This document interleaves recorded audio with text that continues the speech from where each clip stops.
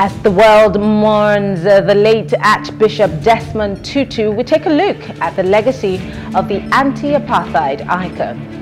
And former President Olusegun Obasanjo denies claims that he hates the people of the Niger Delta.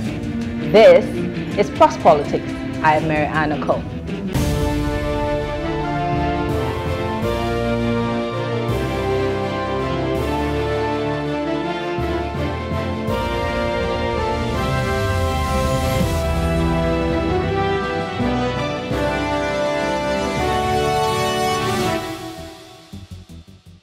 World leaders mourn South Africa's anti-apartheid hero and Nobel Peace Laureate Archbishop Desmond Tutu, who died yesterday at the age of 90. President Buhari said his death had further created a void in the world in dire need of wisdom, integrity, courage, and sound reasoning. He recalled the historic role that Archbishop Tutu played in the fight against minority rule, enduring physical assaults, jail terms, and prolonged exile. Well, joining us to discuss this is Foreign Affairs Editor Aghogho Oboh and, of course, International Relations Analyst Micheal Nketiah. Thank you very much, gentlemen, for joining us. Thank you for the time and opportunity. Great. All right, Aghogho, I'm going to start with you. It's interesting that world leaders are pouring encomiums on, the late Archbishop. But of course, I mean, most of us who've read, most of us who've heard, most of us who know about the late Archbishop, we know him for his tenacity, the man who stood side by side with the former South African president, the late Nelson Mandela. There's so many encomiums coming his way, but then we're looking at the legacy of the man. So let's start with the fact that this man held a Nobel Peace Prize in 1984. I was just telling somebody, I was just a year old when this man got that Nobel Peace Laureate. And what are the major legacies, aside from being a peace, let's call him a peace fellow for South Africa? What are the other things that people can point to when we are talking about the late Archbishop? Yeah, I mean, it's massive. The fact that Desmond Tutu, popularly called the Arch, died at the age of 90, and yet people still say they miss him, makes you realize just how massive he was as a figure, not just in South Africa, but in the entire African continent. And there are many reasons why he was massive, chief of them being the fact that he did fight side by side with the ANC in making sure that the evil apartheid rule and policy exactly what, and this was major reasons. In fact, even though he was a cleric, he was known more for his activism. And I remember vividly when Nelson Mandela was freed, he stood side by side with him. And interestingly, they both live on the popular Vilakazi Street there. They grew up on one of the more popular streets in South Africa, where Nelson Mandela and Archbishop Desmond Tutu did stay. So it's massive, and you're right. If you would call two most popular Africans, one would be Nelson Mandela, and the two would be Desmond Tutu. And no small wonder that throughout Mandela's time, even after he was out of jail, Desmond Tutu and Nelson Mandela did stick closely. Even after Mandela was ended his tenure as president of Free South Africa, they still worked together in the Elders group, which was a group which came together to find ways in which they could bring about global peace. And interestingly, he recommended that Mandela join the Elders then, because it was his thinking that if Mandela invited anyone, the person had to have a good reason for not being able to attend that. So big feeling. And the fact that Archbishop Desmond Tutu, before the end, the fight to end apartheid, he went to jail several times. He wasn't just speaking behind the pulpit, calling for an end to injustice against his people. He'd also, led from the front in the protests that happened, and he was a key figure in all of those major events that happened in the 60s and 70s, leading up to Nelson Mandela's release And even the transition period is one of the bloodiest periods in South African history, the brief period just after Mandela was released from prison and marching towards the elections. He also did mention, take a huge role. And Archbishop Desmond Tutu's role grew because with the elders, he got involved in many things in the African continent. I remember the Darfur crisis was also a leading voice there. I remember in Cote d'Ivoire when I was there in 2012, 2011, the Laurent Gbagbo and Alassane Ouattara over the election Wahala. He was came in. So I mean, he was everywhere. He had his footprints in every part of the continent, and finally, the Truth and Reconciliation Commission. It was a privilege and an honor to see him lead that because he was just the best fit for such a role in ensuring that all of the injustices, if they had the opportunity to say anything, it would have come through Desmond Tutu chairing the Truth and Reconciliation Commission in South Africa. Interesting. Let me come to you, Micheal. Looking at the time where the South Africans found themselves, the apartheid regime, many people would say that it was not an easy fit to want to put yourself in the shoes of the Archbishop at the time, but he did stand his ground. And many actually did say that if at the point the ANC, sometime in the future, lost its footing, he did not hide under any guise. He spoke truth to power. Now, looking at our world today and the kind of person that Archbishop Desmond Tutu was, is it easy to say that we can find those kinds of people in and around Africa, in the continent, you know, speaking truth to power, as opposed to what we saw in that day and age?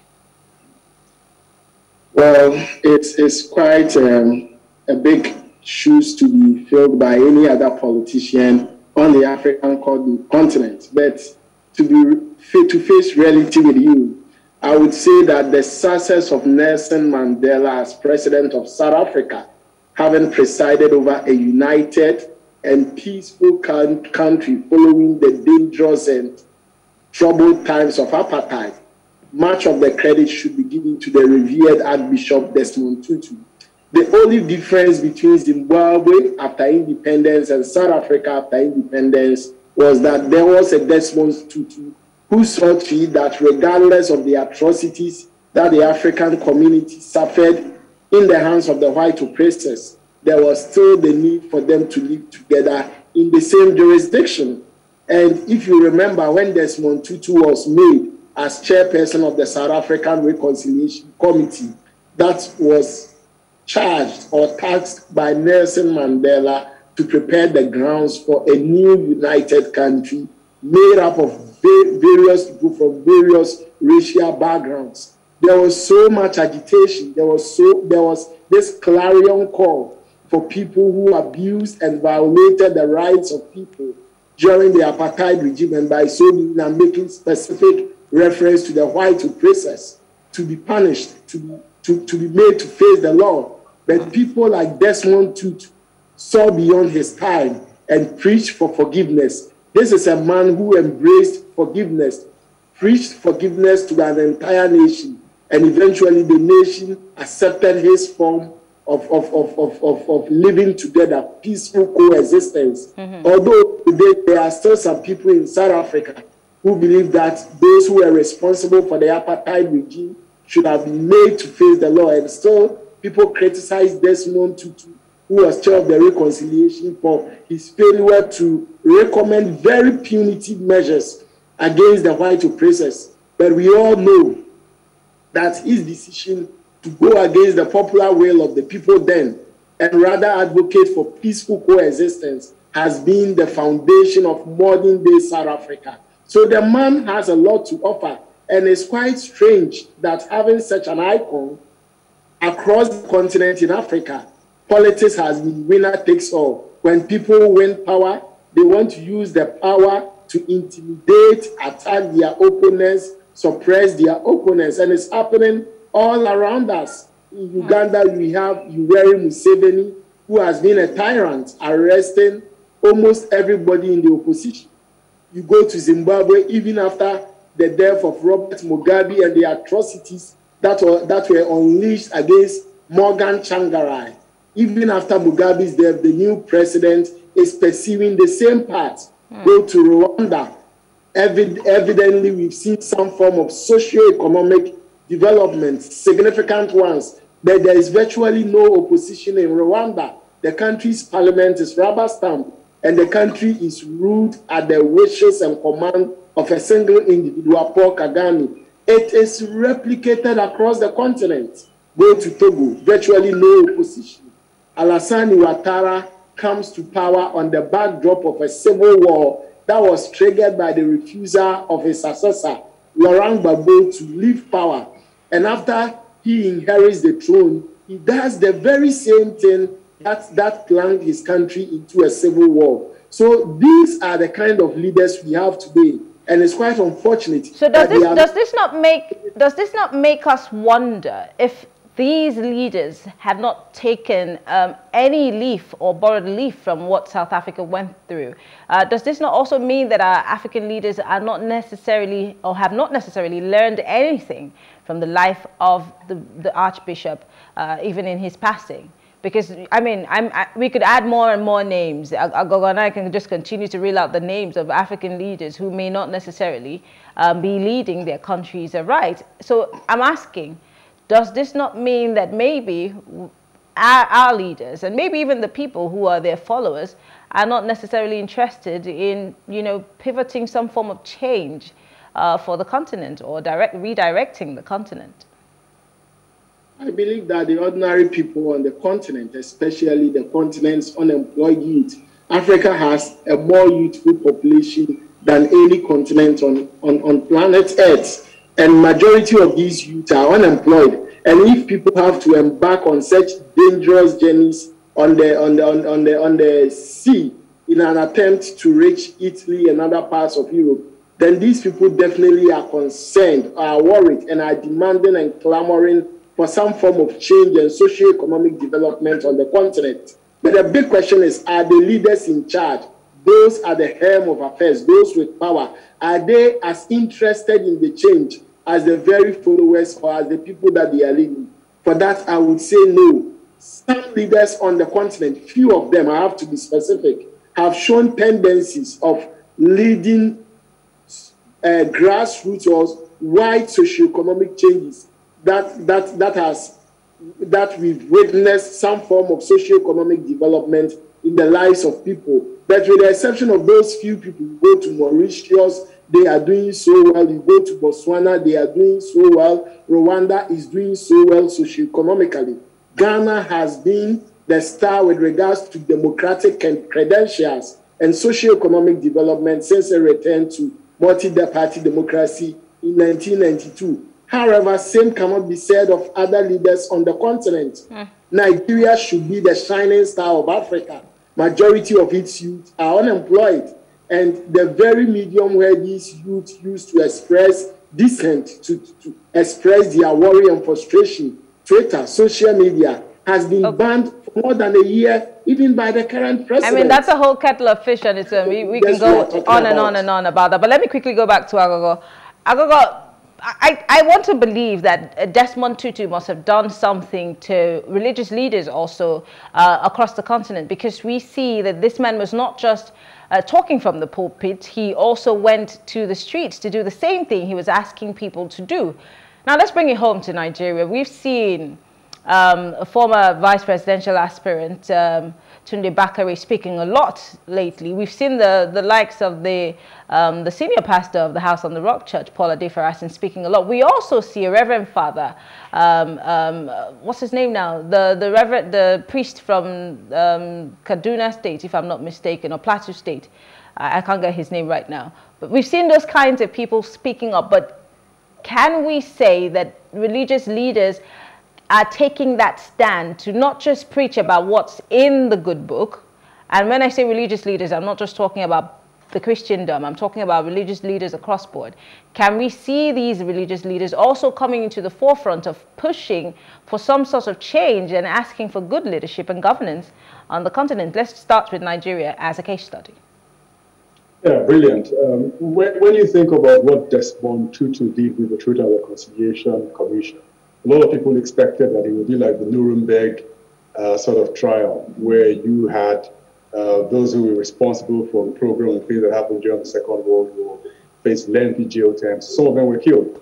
If you go back to Hitler's Nazi Germany and the rest of that. But unfortunately, what you had with the Truth and Reconciliation Commission did not give them the powers to convict people. It was just more of a way people should come out and say, this was what happened. And in fact, people who were going to be accused, who were the so-called oppressors and those who victimized the people, had signed a deal where, say, if they said, we did X, Y, and Z in return for admitting to the guilt and saying we're sorry, they were going to be exculpated from any crime and charges. Of course, there's a lot of criticism around that. Interestingly, I spoke with Bishop Matthew Hassan Kuka, who is the Bishop Kuka. I was trying to remember his name. Yes. Yeah, who is the Catholic Bishop of Sokoto Diocese a couple of days ago on his impressions of Archbishop Desmond Tutu. And he's been in South Africa too, because Nigeria has had a horrific military rule where a lot of people have suffered injustice. Just one local government in Rivers State, which was the Ogoni people in the aftermath of Ken Saro-Wiwa's trial and his execution, had 10,000 petitions. I mean, they had several thousands of petitions. And he said he'd gone to South Africa, he'd met Desmond Tutu, and through Kayode Fayemi, who during that time, the governor of the state, who was an activist then, got the report of the Truth and Reconciliation Commission, and then suddenly realized same with the frustration Desmond Tutu had with the fact that many of those guys who were responsible for the injustices that happened during the apartheid were not going to be convicted. The same thing happened with us. The people who were responsible for the atrocities, the gross violation of rights, the killings during the military era in Nigeria never appeared. In fact, some of them did not even appear before the tribunal. I think it was only Olusegun Obasanjo, because he was incumbent president then, that he appeared before the tribunal. 20 years down the line, you look at what has happened, whether the rights in Nigeria have been put in any sort of way. Bishop Kuka says, yeah, I mean, being a moral compass, what he does by criticizing governments, interesting the same governments that had worked arm in arm with him, criticizing military rule and the transition to democratic rule in Nigeria. Many of them now point fingers back at him saying, why are you criticizing us when this is happening? So yes, there's the legacy. People try to replicate what happened with the Reconciliation Commission in Nigeria, for example, and unfortunately, the Okuta panel, the report was never followed through. Many of the people who were found guilty for things, who were indicted for many of the crimes that happened, never went or found themselves in court, because somebody went to court and then they could put a seal on it and nothing could happen afterwards. Or other countries like Rwanda did trial their own system, they called it Gacaca, and they did take a number of cases. I remember with Gacaca was a local system where people would come out and then talk with the oppressors and say, this person did this against me. And the local system found punishment for these people. Jury's out whether that was successful or not. But I think that at the heart of this, which is what Desmond Tutu talks about, is the social justice component. If people still feel injustice about how they were treated, they still feel that the social and economic rights are still being abused, it's always going to be difficult for you to win them over. No matter how hard we try in seeking for reforms democratically, once that isn't dealt with, you will keep finding ways people will try to find ways to express themselves and seek other means of getting their rights obeyed. Unfortunately, I hear people talk about military rule, which is simply unconscionable that we can talk of return of military rule when we think about the atrocities that happened during the military era, compared to where we are as democratic nations in the African continent. It's a place we shouldn't be thinking of. Well, back to Micheal, I'm just going to piggyback on what Aghogho has said, that the people have to be allowed to express their feelings. The people have to be able to get some form of dividends of democracy or governance. Let's go back to what you said, Micheal. You mentioned briefly the Twitter ban in Nigeria, and of course you do remember, because you and I have spoken about what happened on October 20, 2020. Of course, the average Nigerian now does not necessarily think about protesting anymore because, of course, we are still traumatized by what happened. And if you've been following the stories, you also know that it's been rubbished. And I think it's a few days before the end of the year. We still haven't heard anything. It doesn't look like anywhere on the radar that the government is going to do anything about it and the blood that was shed, because it seems like they're trying to rubbish it. So how do people, and this is not just in Nigeria, this is ditto for everything. We saw what happened during the elections in Uganda. We saw what Bobby Wine had to go through, how his wife and his family was treated.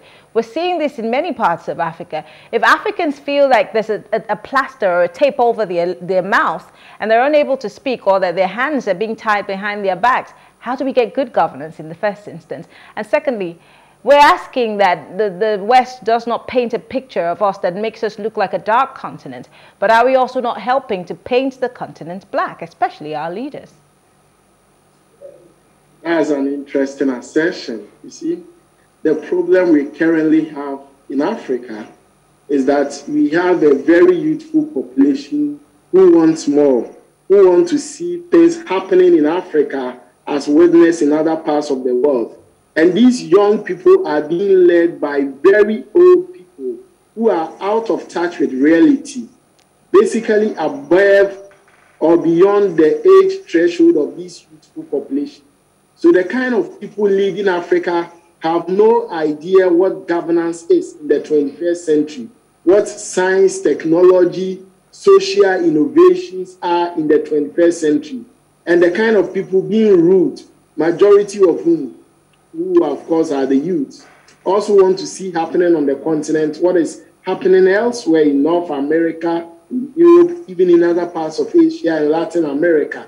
So number one, much talk has been about the Western media painting a very dark picture of the continent. Of course, there are some Africans in Libya, in South Africa, in Ghana, in Botswana, Mauritius. They are living better lives than people in some parts of Europe, in some parts of Southeast Asia, Latin America, even in some parts of North America and Central America. Why is this picture not being shown to the whole world rather than images of war-torn countries in Africa? But who are the very people responsible for these images? To the best of my knowledge, when innocent young protesters were shot at the Lekki toll gate, it wasn't the Western media who fired those weapons. It was the Nigerian army and police acting under the command of the Nigerian government, or whosoever that was in charge. When people who were demonstrating for electoral reforms in Togo in the lead up to the country's presidential elections were shot, were killed, some were arrested arbitrarily without any form of trial and are still in detention. All these atrocities were unleashed against the African people by their own leaders. So one way or the other, we are the very people painting our continent black to the rest of the world. When two brothers or family members decide to fight, outsiders may only observe and report to others just as they saw it, and it becomes quite unfortunate when they even report beyond what they saw. And that is the reality that we are having now. Okay. Now, the very people who are advocating for change, should they give up because these same dictators, despots, heavy-handed, old, out-of-touch leaders are in charge? No, we shouldn't give up. Nigeria has a very youthful population. Ghana has a very youthful population. If you look at the three dominant economies on the continent, and by that I'm talking about Nigeria, I'm talking about South Africa, and I'm talking about Egypt. The populations of these countries is predominantly youthful. And these are the three countries which should be leading Africa's socio-economic transformation. We saw just how America's influence in North America transformed the whole of North America and even Western Europe after the First and Second World War, when they introduced the Marshall Plan to basically reconstruct, refinance Europe that had been ravaged by war. Okay. So Nigeria for the Sub-Saharan Africa, Nigeria and South Africa, and Egypt for North Africa, I believe that the youth and people in these countries, despite the vivid expression of dictatorship around them, The youth should continue fighting for more. They shouldn't give up. They should keep fighting, and we'll get the type of governance and results that we want to see. Thank you very much. Unfortunately, time is not our friend, but I want to say thank you to Foreign Affairs Editor Aghogho Oboh and International Relations Analyst Micheal Nketiah. Thank you so much, gentlemen. Always a pleasure to have you on the show. Thanks for having us. All right. Thank you all for staying with us. We'll take a short break now. When we return, former President Olusegun Obasanjo denies claims that he hates the people of the Niger Delta. Stay with us. We'll be right back.